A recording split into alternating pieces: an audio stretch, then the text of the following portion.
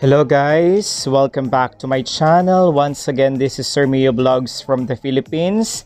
Kamusta po kayong lahat? Nawa po ay nasa mabuti kayong lagay. Kayo po ay malusog, kayo po ay maayos at may kaaya-ayang pamumuhay at mga pananaw sa buhay. Ngayon po ay i-update ko lamang po kayo sa aking garden. This is the 13th garden update about all the plants, lahat po ng mga halaman namin na nasa rooftop. Ang i-feature po natin ngayon is the second part of our pink daisies. So ang nakikita nyo po ngayon ay ang aking malago, kulay berde at napakagandang pink daisies. So observe guys na ito, natutuwa po si Sir Mio Vlogs kasi may panibagong usbong na bulaklak. So ito pong nakikita nyo ang isa sa mga bulaklak ng aking pink daisies. Ayun po, sa kabila din po guys is another bulaklak. Tunay na napakaganda, patuloy na namumulaklak, namumukadkad ang aking mga halaman. Dahil po isa sa mga bagay na ginagawa ko sa aking mga plants ay talaga at tunay kong inaalaga ang mabuti ang kanilang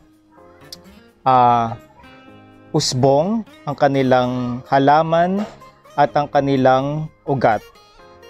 Napakaganda right guys. So napakadaming usbong ng aking pink daisies. Ayan po. Ito guys, meron pa po siya dito. Nakakatuwa talaga guys. It's really nice to see that your plants are having flowers that are blossoming into a beautiful one. Ayan po guys. Napakaganda po, di ba?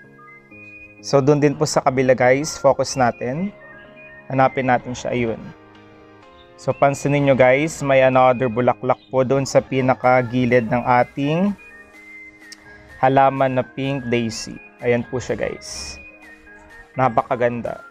So isa sa mga ways on how or plant care tips na pwede kong i-share sa inyo is of course when you are watering the plants, especially when you're cooking rice, do not throw away the water, the one that you used for cooking rice. So yun po yung dinidili ko sa aking pink daisies. At tunay nga namang nagiging dahilan ito para maging healthy ang aking pink daisies. So ito po yung first mother plant. Dito po sa kabila guys is another plant po. Ayan, napakaganda right?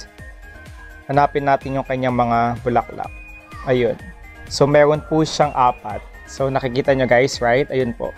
Sa baba is namumukadkad. Ayan, so bali 5 na po siya guys. Nakakita po ako ng panibagong usbong na bulaklak sa pinakababa. Ayun guys, nakikita nyo po ba? Ayun. Ito po. Ayan. Oh, nakakatuwa talaga guys.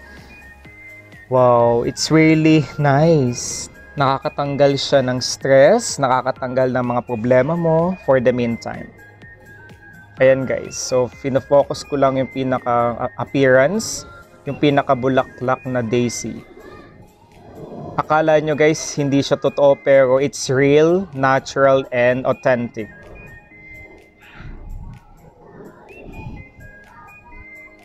Kaya ko bang i-focus sila guys? Kasi nasa kabila kasi sila.